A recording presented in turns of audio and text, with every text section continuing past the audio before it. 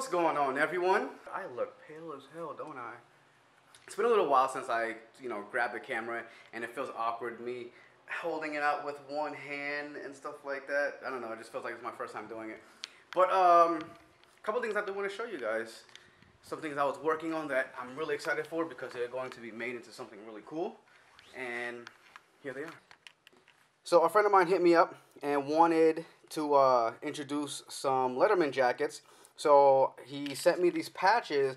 I think they're called like Chinayo patches, and I just outfitted them with the python skin. I really like the way they came out, especially like I can picture myself with like an all black Letterman jacket with a black leather sleeve and just rocking all the letters but in like this natural tone right here.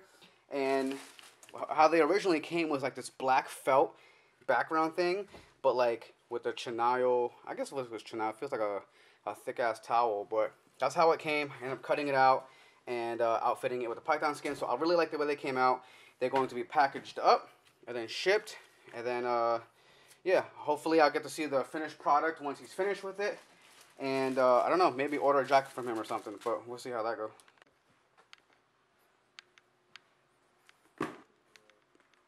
As most of you guys probably already know, me and Nav opened up our house to Airbnb guests. And for those of you guys, if you've been under a rock for your entire life or for the past 2 years and you don't know what Airbnb is basically, for our example, we converted one of the rooms to a guest room.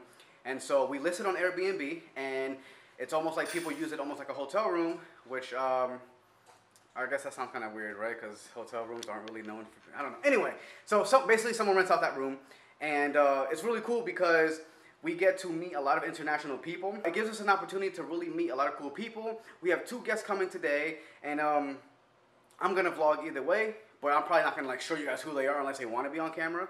But the house is completely cleaned up, which is really surprising because even though we try to keep it somewhat immaculate, like I think we due to like the whole Airbnb thing, we try to keep everything as detail oriented as possible. So everything looks pretty clean. You can obviously tell that a whole bunch of guys and kids live here because everything is like really like bare minimum. There's like no wall decor. I really need to do something about that. But everything is like so minimalistic. And if it wasn't for my sister, I honestly probably wouldn't have this dining room table here, or this granite table here, or this one right here, or even this couch, because when she moved, she gave everything to me, and including this weird ass like zebra picture, which honestly, if it wasn't for this, everything would be so bare minimum. And the craziest part is, you guys already know, like my fridge literally has like nothing in it, like a little thing of milk that's probably from our last Airbnb guest, a bag of like wilted broccoli that I will eat today, chicken, and beer.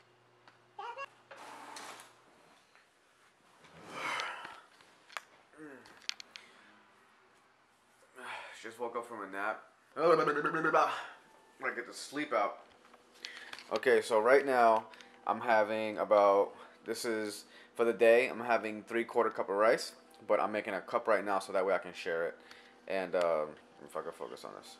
Okay, so what's inside of it right now is a cup of rice, about 2 teaspoons of salt, and that green stuff right there, if you're Hispanic, then you would recognize it as this stuff right here.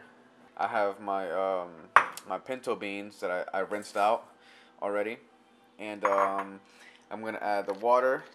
One thing I did notice about the pinto beans is that like I use all my beans already, but for example, these beans right here, right? It'll say, so carbs for half a cup, it'll say 20 grams, and it says this whole can has 3.5 servings in it.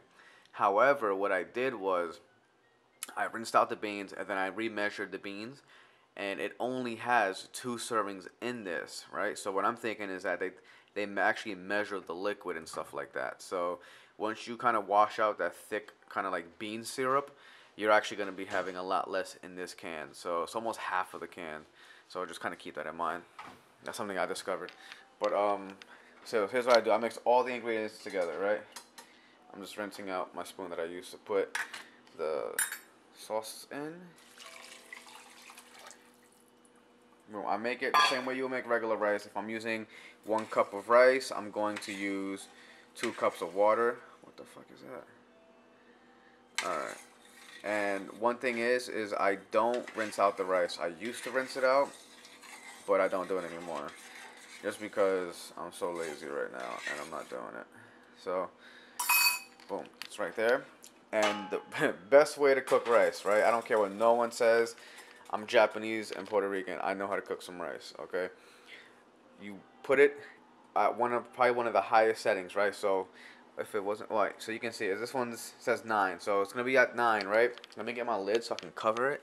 I don't know if this is big enough. Boom, perfect, right?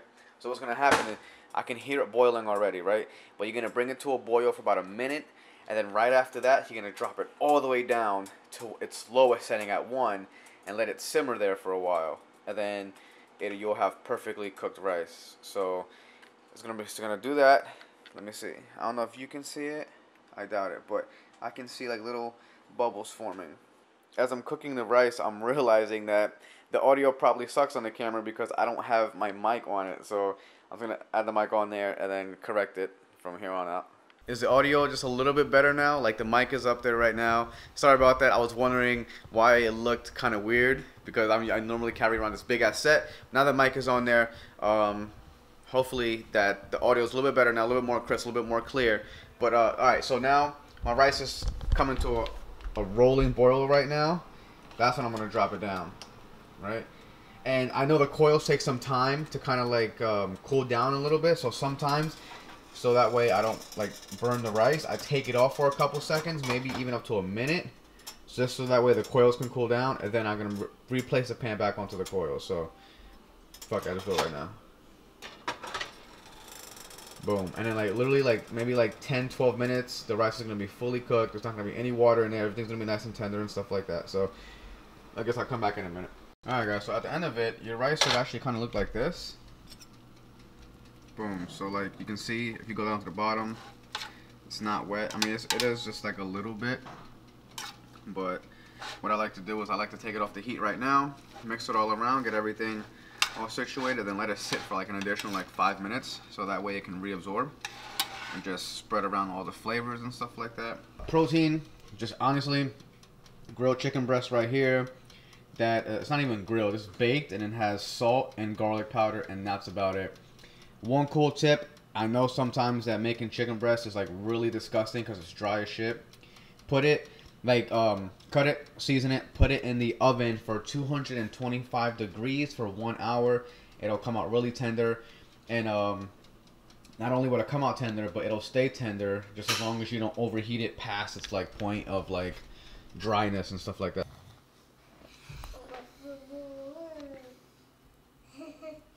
So our guests finally arrived. They're pretty cool. They're two young ladies from Brazil, and they're just kind of like traveling and stuff like that. They do live here now, so I don't know. I told them that if we do anything this weekend, we'll hit them up. But right now, you can see I got my packages here. Got the backpack on, about to hit the gym, and we had got these gallons of waters, right? So by the Walmart, right? You can either buy a gallon of water for like $1, or you can like buy these gallons for like $1.40. And then 27 cents thereon after to fill them up. So that's what I do. I spend 27 cents a gallon. That's like more than enough water for the day. So that's what I do. But I was like, yo, dog, like if we have time, let's hit the Walmart real quick, so that way we could you know, fill up these bottles. He was like, all right. But I'm thinking, yo, the gym, I'm about to fill them shits up at the gym, because they have like this water dispenser that people fill up like their little like workout bottles with. I'm like, hey man, they're probably gonna look at me funny, but you gotta do what you gotta do, right? Ho, ho, ho. Bells are ringing, children singing. Bells are ringing, children singing. Bells are ringing, children singing. Santa Claus comes tonight. Yeah, I tell them all I want for Christmas is 2 gold front teeth and 10-carat diamonds on a fat gold wreath that I can wear around my neck. Get money and respect. Tell Santa Claus to bring a $10 million check so I can spread a little cheer. Fly a couple years, eat a little chicken, drink a couple beers, kick back and just chill like a player would do.